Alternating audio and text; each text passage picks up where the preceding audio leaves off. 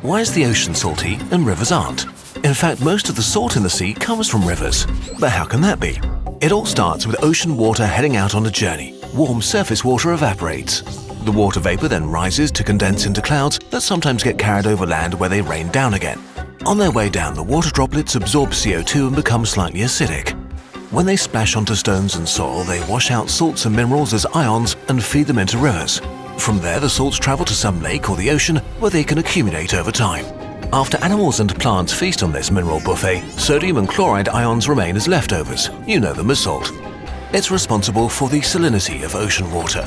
Because the ocean deposits as much salt sediment on the seafloor as rivers feed into it, the salt level stays at a stable 35 grams per litre on average.